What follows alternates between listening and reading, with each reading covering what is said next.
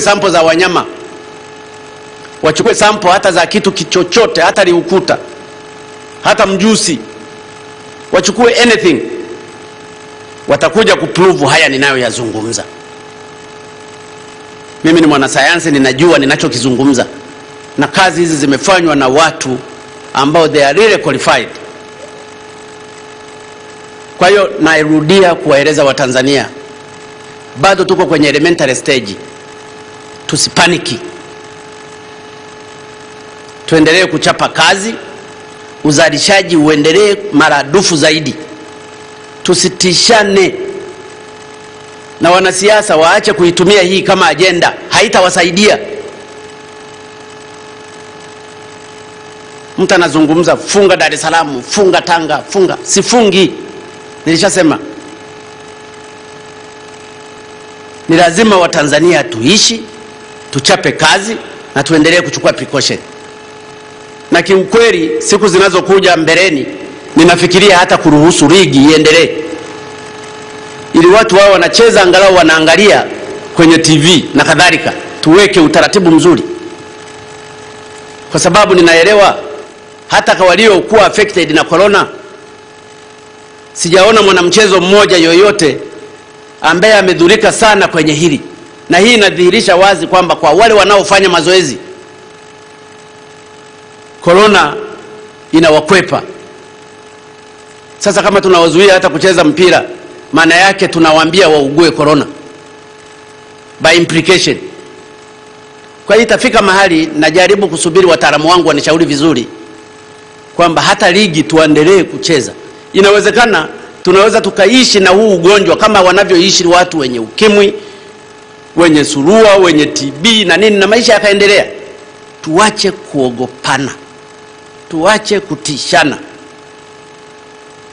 Inawezekana hilo nanasi, fenesi, lingekuwa na lenyewe linasikiaga, labda sasa lingekuwa limeshaoza na kuoza kwamba lina corona. Inawezekana lile papai lilipoambiwa lina corona, inawezekana sasa lingekuwa limeshaoza kabisa completely. Lakini kwa sababu lenyewe halisikii, lakini lina corona na lipo. Sasa wewe kama waziri, kashirikiane na Wizara ya Afya, mkacheki hiyo maabara kuu ya nchi, kuna nini ndani. Kama kuna kitu kama criminal, kiweze kushughulikiwa kisheria. Kama kuna watu kwa njia nyingine walijinvolve kwenye criminal kwa kutumia hizi vifaa, basi sheria ichukue mkondo wake. Lakini napo kama vifaa hivi vina technical errors, labda vimetengenezwa tu kwamba vikishapima sample 20 ya 21 lazima iwe positive, zikishapima kadhaa inayofuata lazima iwe positive, labda imeshakuwa calculated that way, napo lazima kiangaliwe. Nilishasema tusikubali kila msaada tukafikiri ni kwa faida ya nchi. Mnaweza mkaambiwa wote na ndio maana hata sasa wengi wanaoambiwa wengine wana corona ni wazima tu, wala hawajajifiri kingine. Of course mnaweza mkatumia approach nyingine kwamba inawezekana immune system yao iko juu, it's fine. Lakini yote haya tuyaangalie. Lakini kikubwa, ndugu zangu wa Tanzania, tusimame imara, hili lisituyumbishe. Ninajua wapo wengine wangependa sana kuzungumza juu ya corona, na tunaviona kuna vyombo vingine vya habari vyao ni kupiga corona tu, corona, tena vyombo vya nje, na huko vinavyotangazia ndio corona imeua watu wengi. Ni lazima mjiulize, kwa nini chombo hiki cha habari kinazungumzia corona ya Tanzania, hakizungumzii corona ya nchi yenyewe inayohusika, ambapo thousands wamekufa? Mjue hii ni vita ya aina nyingine. Sisi tusimame imara wa Tanzania. Corona kweli ipo, lakini isituyumbishe katika msimamo wetu na direction yetu. Tusitishwe, na anaendelea kutoa wito kwa hasa vijana ambao wamekuwa kila siku wanaposti wakimwona mtu amekufa na corona.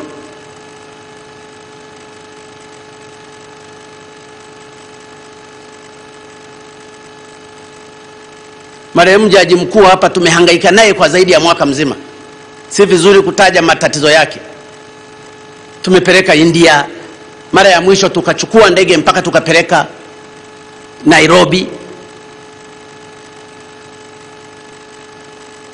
Baba yangu alikufa na kansa, lakini na jaji mkuu mstaafu naye amekufa kwa kansa. Lakini watu wamebadilisha maneno ya ajabu. Kwa hiyo Watanzania tujifunze kumwogopa hata Mungu. Tujifunze hata kumwogopa mtu. Si vyema kila mtu anayekufa ni cancer, ni corona. It's not possible. Mbona malaria yameua watu wengi tu? Mbona ajali zimeua watu wengi tu? Juzi pale Mkulango wamekufa watu 21 kwa ajali. Na roho zao Mungu azipumzishe kwa amani. Siku hizi hata mtu akikutwa na ajali, polisi wanakwenda wanavaa gloves zao, wanasema huyu ana corona. Mtu hata akijiua chumbani kwake, wanapokwenda kuchukua ile maiti ni corona. Ninawaomba Watanzania tubadilike. Tunaichafua nchi yetu, tunaiharibu nchi yetu, tunajiogopesha sisi wenyewe, wakati hili swala Mungu atalihendo na tutapita salama. Narudia kuwapongeza tena madaktari wetu kwa kazi kubwa wanayoifanya. Na kwenye hili la mapapai kuwa positive, ninampongeza sana katibu mkuu mpya wa Wizara ya Afya. Wameenda na mabadiliko. Aendelee hivyo hivyo, pamoja na watendaji wake walioko katika Wizara ya Afya. Na ninawapongeza sana madaktari na manesi na watendaji wote wa Wizara ya Afya kwa kuendelea kuwahudumia Watanzania katika kipindi hiki. Kuna mambo mengi tu ya kushangaza katika nchi hii yanayofanyika.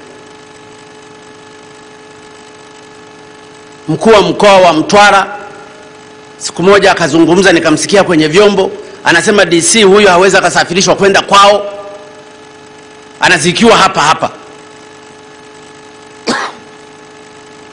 Inasikitisha sana. Haingii akilini.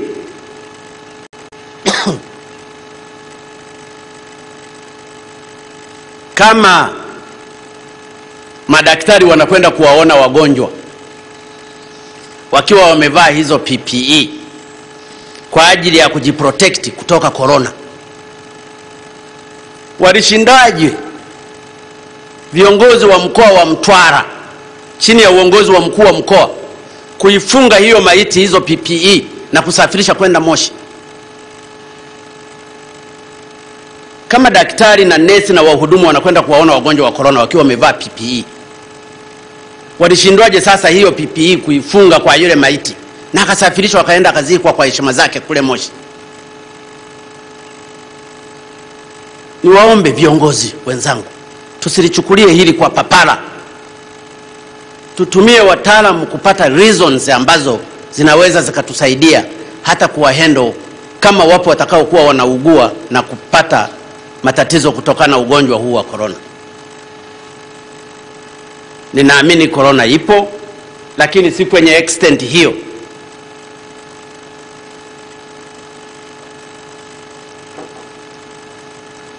Kwa taarifa ambazo tulikuwa tunazijua, mimi katika siku 2-3 zilizopita tulikuwa na watu waliofariki kwa corona katika nchi hii ni 16.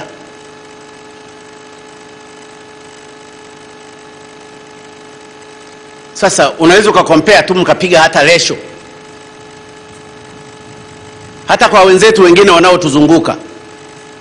Piga hiyo ratio ya 16 ukilinganisha na population ya watu karibu milioni 60. ya Watanzania. Piga na ratio za sehemu nyingine ukilinganisha na population zao, unaweza ukaangalia ni nchi gani ambayo wamekufa wengi. Simple hesabu tu za kawaida. Lakini tunawapanikisha Watanzania, wengine wanaogopa hata kwenda kufanya kazi, wengine wanaogopa kwenda sokoni. Mtu mwingine nilisoma kwenye WhatsApp moja anasema funga masoko. Nikawa najiuliza huyu ana akili za kawaida? Hapo alipo tu akifunga soko atapata wapi chakula? Hana shamba. Atakuwa ananunua wapi chakula? Atakula wapi? Tena alikuwa yuko Dar es Salaam anasema funga masoko. Ni short sighted. Sasa ni waombe wa Tanzania msipelekwe na mihemko ya watu ambao ni short sighted. Ukizuia soko la Kariakoo pale Dar es Salaam watu milioni 6, watakula wapi? Watanunua wapi? Bidhaa zitatoka wapi? Na wabaya wetu wanataka tufanye hivyo, tuingie kwenye ujinga wa namna hiyo. Lakini nchi zilizofunga mnayaona matokeo yake. Sitaki kuzitaja nchi, lakini kuna nchi watu wamekufa zaidi ya 50,000 na zina uwezo wa kila kitu.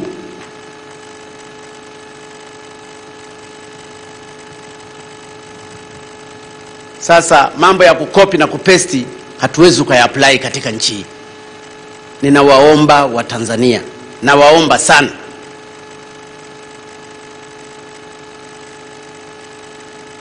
tuendelee kuchapa kazi, tuchukue hizo precaution, na wale wanaojaribu kututisha tuwapuuze kwa sababu hawana maana. Lakini pia tuendelee kumuomba Mungu wetu. Mungu yupo. Wapo hata viongozi wa dini wengine wamemsahau Mungu ambaye kila siku wamekuwa wakituhubiria. Wanashika vitabu, wanafahamu juu ya wakina Danieli walivyokaa kwenye matumbo ya samaki. Ni Danieli Danieli ni kwenye moto. Wako wengine walitupwa kwenye moto. Wako waliotupwa kwenye simba. Simba hakuwala, ni kwa sababu walimtegemea Mungu. Leo kuna baadhi ya viongozi wa dini wameanza kuyumba na kumsahau Mungu ambaye waliapa ndio kiapo chao, Biblia au Qur'an.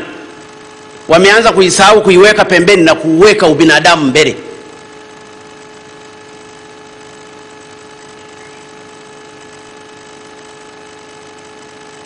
Acheni kuomba tunajiokoa, acheni jui nini. Ni mambo ya ajabu. Lakini ndiyo hivyo, katika kipindi hiki cha mpito tutayasikia mengi. Na huu ndio wakati wa kuwapima imani viongozi tulionao, hata viongozi wa dini.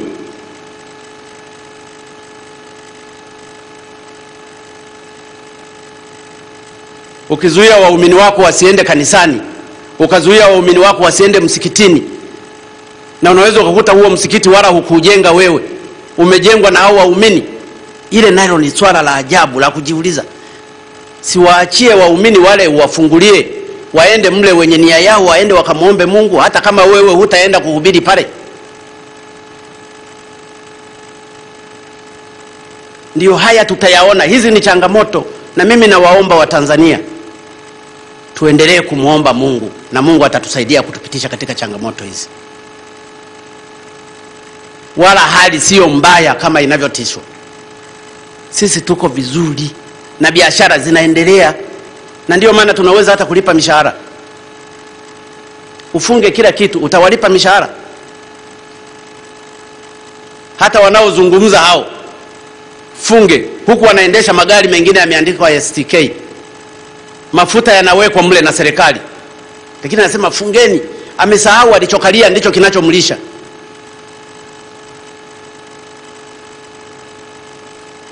Watanzania, simameni imara. Huu ugonjwa utaisha, utapita. Tunapata changamoto, lakini tutazitatua. Kwa mfano, ile meli ya MV Victoria ilitakiwa ifaniziwe commission kwenye maji pamoja na MV Butiama ambazo zimemalizwa kutengenezwa kwa fedha ambazo wamelipa Watanzania, na fedha tumeshalipa. Tatizo wataalamu wale wakuja kufanya commission kutoka Korea wamezuiliwa, hawawezi kuja kwa sababu hakuna ndege ya kutoka Korea kuja Tanzania kufanya commission. Haya ndio machangamoto ambayo tunatakiwa sisi kuyashughulikia. Ninawasiliana na Madagascar na wameshaandika barua, wanasema kuna dawa zimepatikana kule. Tutatuma ndege kule na dawa zile zitaletwa pia ili Watanzania nao waweze kufaidika nayo. Kwa hiyo sisi serikali tuko tunafanya kazi usiku na mchana. Wengine wanasema niko Chato. Kwani waliambiwa Chato huku sitakiwi kuwepo huku? Huku si ndiko nitazikwa? Nikienda Moshi kesho, napo watasema niko Moshi, nimekimbia wapi? Makao makuu yako Dodoma. Lakini hizi ni siasa za kutumia kila kitu, ni siasa. Hapa ndipo wakati watu tunatakiwa kusimama pamoja katika kupambana hili. Na mimi nampongeza sana Mheshimiwa Mbatia, namtaja openly. Ni mwanasiasa mzuri. Wakati wa vita ni wakati wa vita. Wote tushikamane kwenda mbele. Na mpaka ananiandikiaga na message, uwe na moyo mkuu, tuendelee kuchapa kazi. Ni mwanasiasa wa opposition, lakini angalau ni muelewa. Unajua kabisa kwamba huyu anaangalia masilahi ya Tanzania. Mwingine unamkuta anazungumzia Dar es Salaam wala hayuko bungeni. Leo tumeahirisha kwenda bungeni. Acha, na nimeshatoa instruction hakuna kuwalipa posho. Utalipwaje posho wakati uhifadhi? Usipoenda watakulipa hao mabeberu wanao kutumia kuzungumza hayo unayotaka kuzungumza. Lakini Watanzania tusikubali kutumika. Corona haiko Tanzania tu, iko kila mahali, iko Marekani, iko Uingereza, iko Uholanzi, iko Sweden, iko everywhere, iko Japani, iko China, iko kila mahali.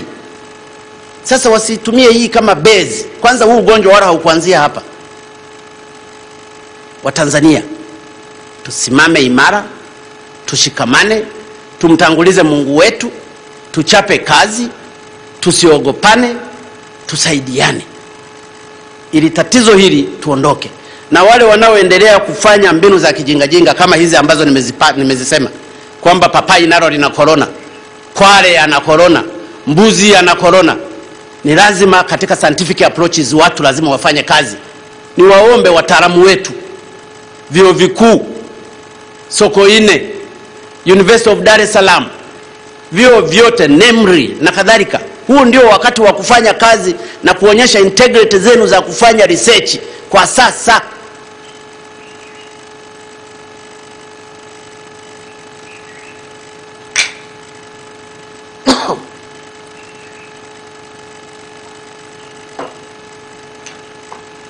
Sina uhakika sana na mkuu wa maabara hii kama nafahamu, kwa sababu hata tulipokuwa tunapeleka zile sample hatakumjulisha. Yeye amepima akijua ni sample za binadamu. Lakini kwa nini na yeye hakufanya trial kwenye siku za nyuma ili kujustify kile kifaa anachokitumia? Kwa hiyo kuna mambo mengi ya ovyo ovyo humu ndani. Kwa hiyo Mheshimiwa Waziri, mimi nimekupongeza tena kukuapisha kwa mara ya pili. Kafanye kazi. Fanye kazi, kamtangulize Mungu. Watakusema wewe nyamaza, chapa kazi. Wewe jua jukumu lako ni kuhakikisha Wizara ya Sheria na Katiba kama ilivyoongozwa vizuri na Mheshimiwa marehemu Mahiga, ukayasimamie yale yote aliyoyafanya. Kayasimamie na kayatekeleze. Mzee Mahiga alifanya kazi yake vizuri sana. Alifanya Wizara ya Mambo ya Nje na bado akafanya Wizara ya Katiba na Sheria. Alikuwa na unyenyekevu wa pekee. Mbali ya umri wake, alikuwa mnyenyekevu. Alipenda kazi yake. Mzee Mahiga hata kama ingekuwa ni usiku saa 8, unamtuma unatakiwa uende mahali fulani, anaenda airport na kuondoka. Mungu akaipumzishe roho yake salama. Ni pigo kubwa, lakini nenda kaisimamie hiyo replacement. Nimeona wewe utakwenda angalau kafanye hiyo kazi ambayo iliachwa na Mheshimiwa Mahiga, na Mungu akakusimamie. Na mara nyingi vijana wengi hawajaniangusha.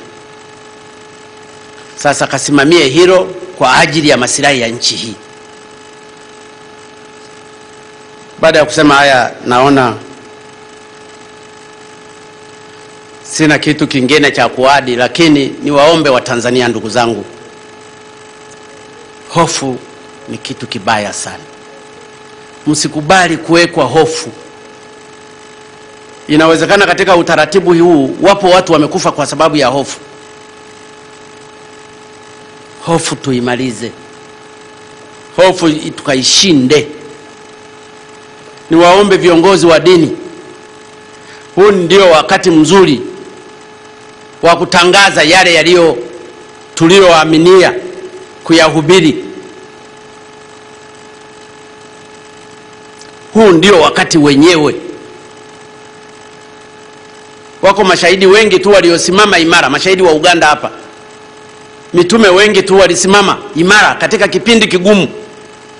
Viongozi wetu wa dini, msitupotoshe. Ingawaje ninafahamu hata shetani anatumiaga viongozi wa dini katika kipindi kigumu. Viongozi wa dini, mkasacrifice ahadi zenu mlizozitoa kwa ajili ya kuwapa imara na kuwaimarisha Watanzania katika tatizo hili la ugonjwa. Nampongeza sana Mufti. Aliniambia wao wataendelea kufunga katika kipindi cha mwezi mtukufu wa Ramadhani.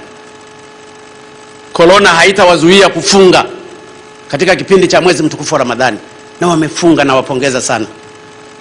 Nampongeza sana Rais wa Baraza la Maaskofu,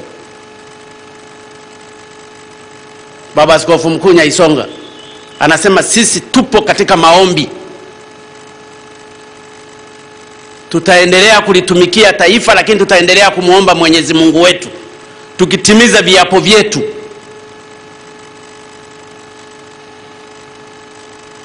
Kwa sababu katika Qur'ani na katika Biblia mifano yuko mingi ya watu waliopita katika maajabu wakayashinda katika kipindi kigumu. Kwa hiyo mimi ninaamini na sisi tutashinda. Sasa viongozi wa dini watusaidie katika kutukumbusha hayo.